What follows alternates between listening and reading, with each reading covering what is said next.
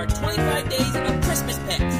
For the next 25 days until December 25th, we're going to show you great Christmas movies that we think you should check out for Christmas. And our pick for the day is Sesame Street, Christmas Eve on Sesame Street.